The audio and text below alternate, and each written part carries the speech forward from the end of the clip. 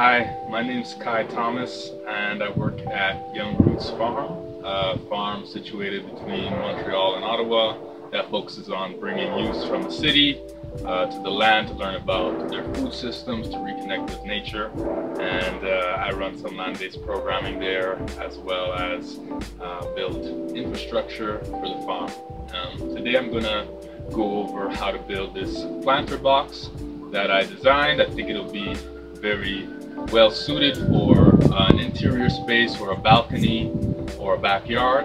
It has 3 levels to it, one on the bottom which would be very good for storing topsoil or other gardening materials, or potentially having a small plant. The main box in the middle is nearly 2 feet deep and would be very good for growing something such as tomatoes or kale or any other plant that requires a deeper root depth. And it has a top layer as well from which you can trellis plants or hang other pots from. So I think it uses vertical space really well, and I'm going to use it as an example to go over some basic carpentry skills as well as design. I think that building skills in general are very good for anybody interested in food sovereignty, because with some basic skills you're able to make full use out of the space that you're working with, and especially if that space has constraints such as access to sunlight, amount of space that you're working with, features of the land that are particular to your location. A lot of times you're not going to be able to buy something that will be suitable to your needs, and so I encourage anybody interested in food sovereignty to really practice your building skills, because it pairs really nicely together. And this box, for example, if you bought every material new, such as the lumber and the fasteners, you might spend $100. But if you were able to salvage some materials, you could spend a lot less than that. So it's potentially makes your projects a lot more affordable as well if you're able to build them yourself. So without further ado, let's get to it. The first step to any construction process is design. This can be as simple as chatting with a friend or colleague and searching Pinterest for ideas. Consider what you want your project to accomplish, what purpose it's fulfilling. I would also recommend going to whatever physical space your project will occupy. Take a tape measure and imagine what the thing will look like. Take notes on the dimensions that you have. Doing this will save a lot of time in the long run, as you may be able to design something that works in the space you have. My main considerations for this design was affordability and optimizing space. What I was seeing online is that a lot of DIY planter boxes are more for the looks, and I wanted to build something that would hold a lot of soil and make full use of the space it took up, so it would be a viable tool for growing food and not just a pretty box. If you don't find a pre-existing set of plans for what you want, you will have to make one. This can be as simple as sketching on paper, or if you're familiar or want to learn a software such as Google SketchUp, you can do that too.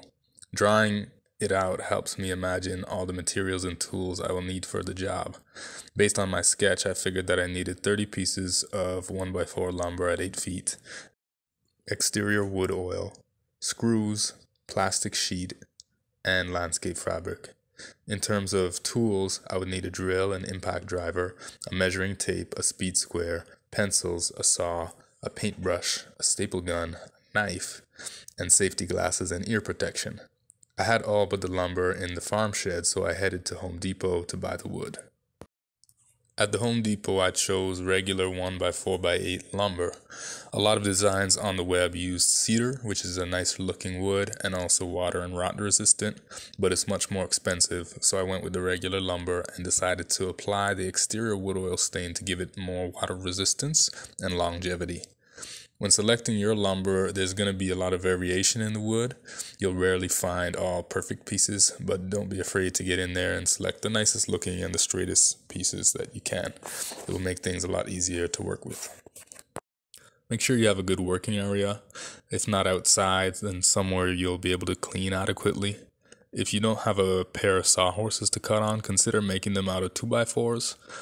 If not, you can always use a pair of old milk crates or something like that. The circular saw is probably the most dangerous tool I'm using for this project. If you've never used one before, I'd recommend having someone experienced show you. And if that's not an option right now, consider working with a handsaw. You can get a good handsaw from a hardware store and do pretty much any cross-cut with it. From your design, you'll want to come up with a cut list. This is an extrapolation of the design or sketch that details the quantity of pieces and measurements of wood that you'll be cutting. I like to keep my cut list with me as I work. Measuring accurately is an essential skill. Here I'll show you how to do a carat mark. For the planter box, I'm cutting the posts at 6 foot 11.5 inches. Holding the tape measure at one end of my piece of wood, I pull my tape out to my measurement and make 2 marks pointing to the measurement. Then I take my speed square and hold it tight against one side of the board and line up the perpendicular edge to the point of my carat mark. This gives me a perpendicular line at my desired measurement.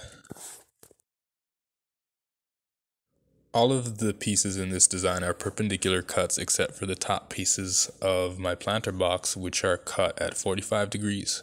The speed square is a useful tool for many reasons, and this is one. Placing the pivot point of the speed square firmly to the wood, you can bring the bottom of it out and line up the long side of the speed square to the edge of your piece of lumber at your desired angle, in this case 45 degrees. Hold it in place firmly and make your mark. For this cut, I am measuring long point to long point of the cut, so I hold my end of the tape against my long point, mark my measurement, transfer that measurement to the edge of my piece of lumber, and then mark my angle cut. The next step is cutting. Whether you're using a power saw or not, your aim is to cut on the waste side of the wood and allow your blade to touch the line that you have made, disappearing it but not cutting over it. This will ensure an accurate cut. If you are using a power tool, remember to allow the blade to turn at full speed before making contact with the wood. This will diminish the risk of your saw kicking back as it cuts into the wood. Also be sure to extend the piece that you're cutting off over your cutting surface so that it will fall to the ground. You can secure the wood on your cutting surface with your free hand or with clamps. Be sure to cut decisively through your piece of wood. This will ensure it falls freely and does not bind your blade. For a task like this, where you have to make multiple cuts of the same length, a miter saw or chop saw would make the task go quicker. If, like me, you don't have access to one, don't be discouraged. Take your time and try to enjoy the work and learn all you can with the tools at your disposal. Here, I make all my cuts and pile them so that they are easy to count. I check my cut list frequently and make sure I'm staying on track. Always remember, when using power tools, to wear safety glasses and ear protection. The next step is staining. This is an optional step. If your planter or any other wood project is interior, you won't have to worry about staining your wood. Alternatively, you could choose a wood such as cedar, as I mentioned, which is naturally rot resistant, though it is more expensive. I found staining the wood took more time than I anticipated, both in applying the stain and in waiting for it to dry, so that is something to consider. I let it dry overnight, so this was a natural point to pause in the project. So in a brief interlude, I'd like to introduce you to a historical carpenter and builder who I draw a lot of inspiration from. His name is Solomon Northup. You may know of him from his book, 12 Years a Slave, recently, or a few years ago, adapted into a film of the same name. The film, of course, focuses a lot on the suffering of Solomon and his compatriots as they endured slavery. But in reading the book, I found that Solomon actually found it important to detail a lot more information on his skills as a builder and the ways that he used those skills to remain strong, resilient, and innovative during his time of enslavement. For example, he talks about how he came up with a way to transport lumber that he was felling at one point in the book. At another point, he spends several pages detailing how he invented and built a fish trap that he would leave in the bayou during his days in the field, and at the end of the day, often he would come home to fresh fish, an extra source of protein that he would use to keep himself and his friends strong during the hard periods of work on the plantation. And so when I think about resilience and food sovereignty, somebody like Solomon Northup really stands out to me as somebody who really made the most of their surroundings and used their skills as a builder and as a carpenter to keep up their strength, their well-being as part of his struggle and his journey out of enslavement. And so I give a deep nod to Solomon Northup and all the other builders and carpenters who have used that innovation and used that spark to uplift themselves and become food sovereigntists in times of great struggle. Once the stain had dried, I ended up moving all my materials to the location that the planter box would stay, and I started assembling. The first step was to assemble the post, which consists of two 1x4s fastened together with screws. I pre-drilled all holes with an 8-inch bit to avoid splitting the wood. Following the posts, I installed the side pieces to the planter box. I marked the top and bottom of the box directly onto the posts and laid the slats in place and fastened them. My screws were 1.25 inches and the lumber is only a 1/2 inch thick, so I made sure to angle all my screws so they did not come through the other side of the box. I repeated this process for all 4 sides of the box. I added a batten that spanned the long side of the box diagonally to add strength. At this point, I fastened the top pieces onto the posts and stood the entire assembly on 4 feet. The bottom of this box has a detail for drainage. You'll see 2 pieces of wood on each side angled downward toward the center of the box, and there's about 1.5 inches of space in the middle. Since this detail would not be seen, I used some scrap cutoffs of 2x4s and pressure treated plywood to build it. But you would also be able to use the same 1x4 pieces that the rest of the assembly incorporates.